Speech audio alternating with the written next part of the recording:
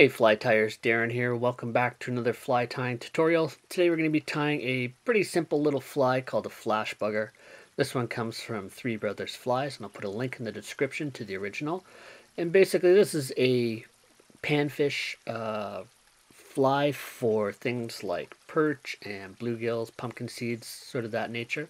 But it's a pretty simple fly, and I would also probably consider using this for fishing steelhead and salmon in the fall. But basically you can switch out the color of the tail and the color of the Estaz.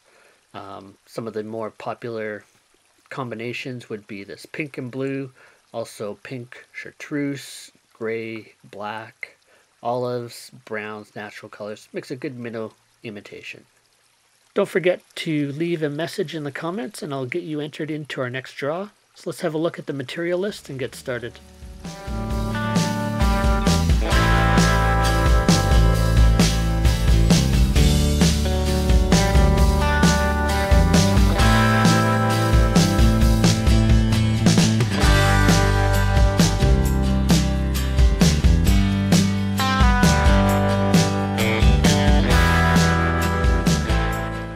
Alright, let's get started with a fresh hook in the vise, and I've put a bead on this one already, and the hook we're using is a Mustad signature S82-3906B, and it's a 2 extra long and 3 extra heavy, so this is a nice heavier hook that's going to be able to stand up to some bigger fish.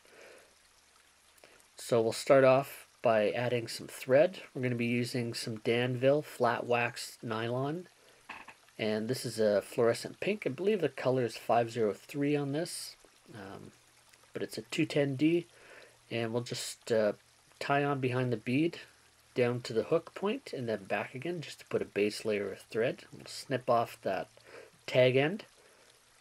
For our tail, we're going to be using a piece of Marabou, and I like to use just a piece where all the tips kind of meet right at the end. It gives you a bit of a manufactured look, but I think for this pattern it's a nice look for it. So we'll make the tail about the same length as the body, and we'll tie that in on top of the hook shank.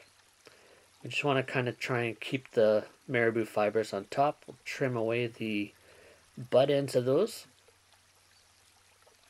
Clean up that afterwards, and we'll just tie that down with more or less touching turns down to our hook point, or a little bit beyond it. So for the material, we're going to be using some Estaz, and we're going to be using the opal dark blue for this one. And one thing I usually do is just pull off a few of the fibers just to make a clean tie-in point just a little bit more secure. Tie that down tight, and then we'll take our thread back up just behind the bead, and then we'll start palmering up this Estaz. So every time I wrap it around, I just want to pull all those fibers back, and that'll make a nice dense body. And so for this, we're going to take up a few wraps, and we want to just make sure that we have that covered completely. And then when we get to the head, we're just going to tie that off.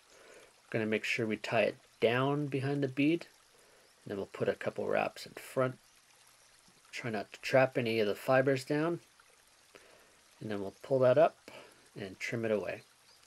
So all we got left to do on this is just add a whip finish and a little bit of glue, and we're good to go. So like I said before, there's a number of different color combinations you can tie this in. So basically any color of Marabou you have, any color of Estaz, but just do some experimenting and see what works best for you. Chartreuse and blue is a great bright combination, and these work really well, these brighter colors, when you're fishing some murkier water in some of the ponds where these panfish and perch and bluegill are going to be living. So you got a nice bright fly. It's an attractor minnow, and I hope it does well for you.